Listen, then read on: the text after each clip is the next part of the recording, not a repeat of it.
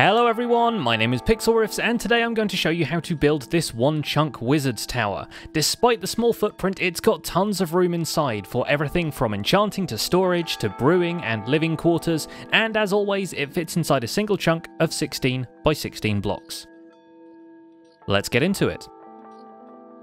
Start one block from the edges of your chunk and build a circle out of polished andesite, 3 blocks straight and then a corner block, so you've got a circle 5 blocks across the middle.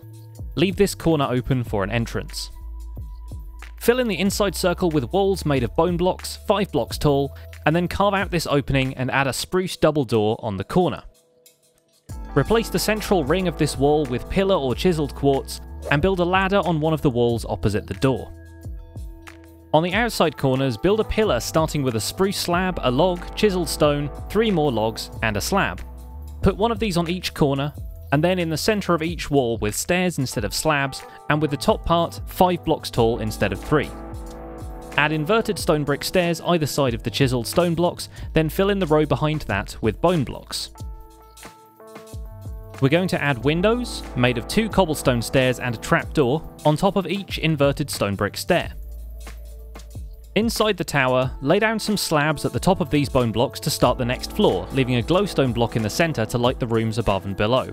This can be concealed from the side and below with trapdoors, but we'll build bookshelves around the walls here for a full enchanting setup. An enchanting table in the middle will hide the glowstone block but still let light through, and we'll add some chests here for storing books, tools and lapis. Extend the ladder up the inside of this pillar, then create a ceiling for the enchanting room with more oak slabs. Once that's done, fill in the gaps around the outer walls with bone blocks. As before, we'll make these 5 blocks high and swap out the middle row for pillar or chiseled quartz. Next, we'll ring the topmost blocks with more polished andesite, and then take out the bone blocks behind them and place trapdoors in the gaps on each of these 4 walls. Add 2 cobblestone walls to each outside corner of the andesite ring and extend oak fences down from those. On top of the cobblestone walls, we'll create corner windows for the next floor up, similar to what we did in the witch hut design, placing 2 stairs on either side so there's a small window with glass blocks behind supported by stone slabs. Build one of these on each corner. Once that's done, use 5 stair blocks to create archways over the 2 sides where you want to add the extra turrets. You can choose any side and even add all 4 if you like, but in this case I'm building them on the sides that allow me to stay within a 16 by 16 boundary. On the sides which don't have towers, simply fill in the wall with blocks, leaving a gap for 2 high windows with fences or glass panes. This last section of the tower supports the roof, and once again it's made out of bone blocks in this kind of alternating shape. Fill that in on each side of the tower, and add a spruce fence to the gaps in the middle, then add trapdoors to the corners and slabs on top of each corner. Now we'll move on to the turrets, which extend from the main tower on arms made from birch stairs, iron bars on top of those, spruce logs on top of that, and finally topped off with oak fences. Build 4 birch stairs outward and upwards, with the other materials on top, like so, and fill in the gap with cobblestone stairs alongside the iron bars. Hang oak fences underneath the cobble stairs like this to make it look like a structural support.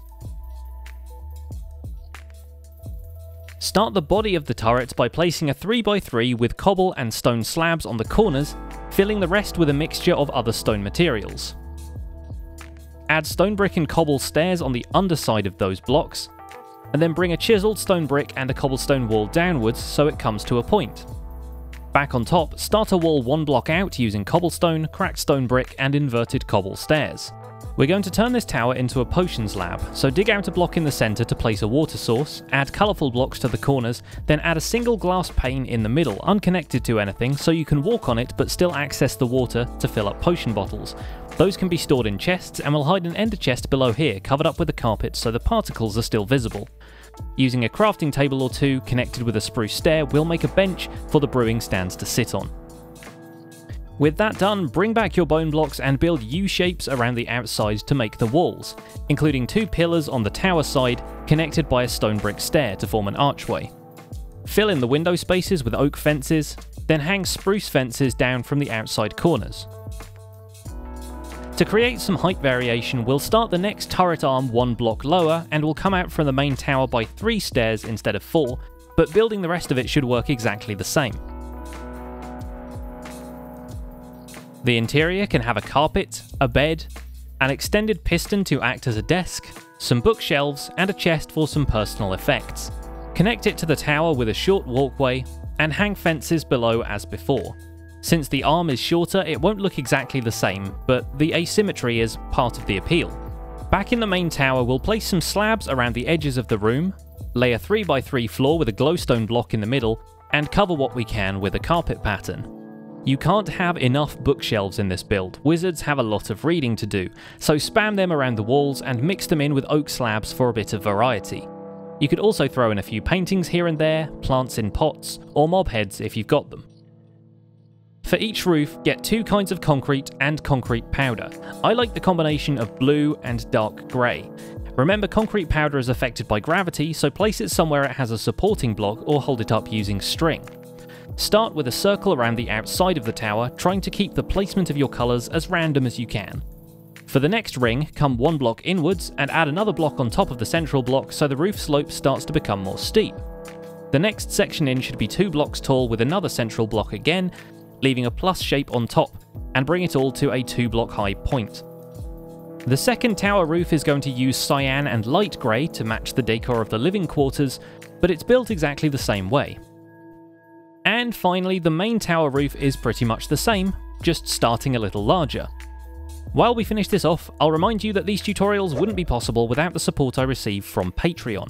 You can go to patreon.com/pixlriffs to donate and support future tutorials.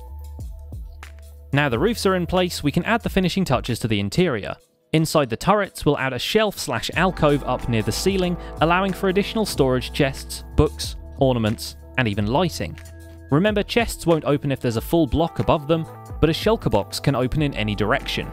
Inside the main tower, we'll add oak fences to make the tower structure look supported, and dangle them down above the carpeted area in a kind of irregular chandelier. At the base of the tower, we'll add some basic decoration to the ground floor using dark oak, bookshelves, and oak slabs. And the room above the enchanting setup makes for a great small-scale storage area. Since we have a lot of empty space in the grounds of the tower, we'll think about what the wizard would want to have nearby. A wood stack sounds like a good idea, with a few loose logs nearby and the larger ones strapped together using rails and ladders. We can also add some silk touch ore blocks, which the wizard is planning to fortune later. Podzol and leaves will look good around the woodpile and the base of the tower. We'll also add a small pond with sugarcane to use in potions and books, and a melon patch for healing potions. Carving a path leading up to the tower makes a lot of sense, and we'll detail that with some coarse dirt, leaves, and cobblestone slabs. Bone mealing the grass will help it feel more natural, and you can even add in some 2 tall flowers and ferns here and there. Last of all, we'll add some glass panes and blocks above each turret. These could just be ornaments, or they could be nodes of magical energy, in which case dotting some glass panes around the tower roof will give it an extra sparkle. Thanks for watching this one-chunk tutorial, which was made possible with the support of my wonderful community of patrons. You can head to patreon.com/pixlriffs to donate and get rewards, including membership to my patrons-only Minecraft server. A structure file for this build can be downloaded from the link in the description, and I'll be publishing a world download this weekend with all 16 of the one-chunk builds we've done so far.